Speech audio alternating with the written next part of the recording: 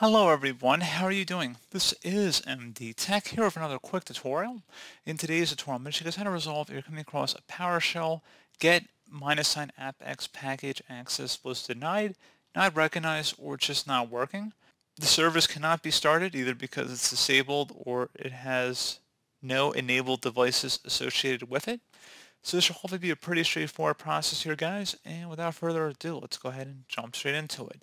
So all you have to do is open up the search menu, type in PowerShell. Best result should come back with Windows PowerShell. Go ahead and right click on it and then select Run as Administrator. If you receive a user account control prompt, select Yes. And that's all you had to do. It just looks like it was an issue with administrative permissions. So as always, thank you for watching this brief tutorial.